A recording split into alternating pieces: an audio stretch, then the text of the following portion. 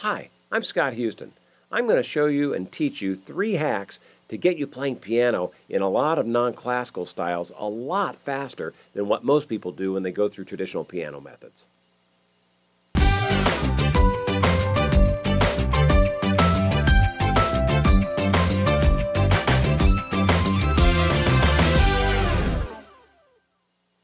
Okay, so let's dig in. What I'm going to tell you about are what I call 3 hacks, if you will, and things that I think it's really important to know if you're wanting to play non-classical piano. And by that I mean, jazz, pop, blues, rock and roll, gospel, really anything that's not, a classical piece of music. In all these other styles, there's really a few things that you do very different, and not a lot of people are aware of them. The good news is, once I tell you about them, it's going to get you on a path to playing a lot faster. All right, hack number 1. That is, don't think that learning to read music is always step number 1. Now, what I mean by that is, I think a lot of people have a wrong impression that wow, if I don't learn how to be a good note reader, I can't learn to be a good piano player. Well, that is the case in classical piano, and that's a cool thing actually. But to learn the repertoire and to play more advanced pieces, you need to become a better reader. They are locked together. You can't play better until you read better. Well, in non-classical styles, that's just not the case, because we kind of use a different kind of notation that I'm going to tell you about here in a second. But the point is, you can be a not very good reader at all and still be a good player. I mean, how do blind players play well, right? How's Stevie Wonder learn how to play? And I'm not trying to be crass in any way, but it's a truism, okay? So although it's a cool thing to be able to read, and in fact, we will want to learn how to read a little bit, just don't think that you can't get started or that you can't become a pretty proficient player until you become a great reader. That's just not realistic in our styles, okay?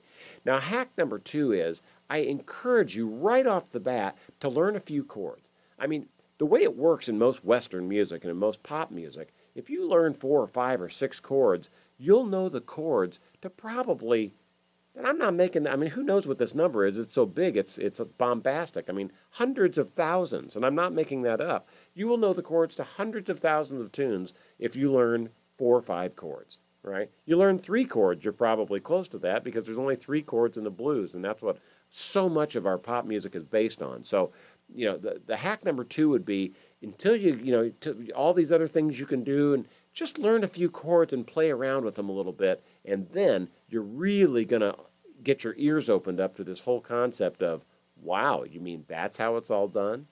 Hack number 3, that is, use something called a lead sheet to read from as opposed to traditional notation. Now, what's a lead sheet?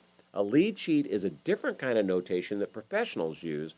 For example, when you're in a recording session, they throw a tune in front of you. They don't give you a fully notated piece of sheet music very often. They usually just give you something called a lead sheet. And all a lead sheet has on it is the melody, the part someone would sing, or the notes that you'd recognize of a tune, and chord changes. And that's the key. They just give you the chords similar to what guitar players play. It'll say, C, G7, A flat minor, whatever that, but it won't be all notated. So that's what a lead sheet is, just a melody line with the chords up on top of it.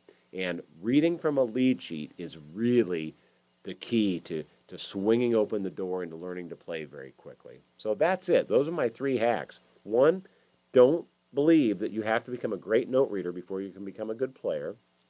2, learn a few chords. Just get a few chords underhand right off the bat, and whoever lessons you're teaching or however you're learning to do things or do it yourself, get a few chords learned, because it's the absolute basics of what you need to start playing in a style. And then 3, to start learning tunes, learn them from something called a lead sheet, not traditional notation. I hope that helps, you, and you're kind of shoving off the cliff if you're just getting started as a new player. Thanks. I'm Scott Houston.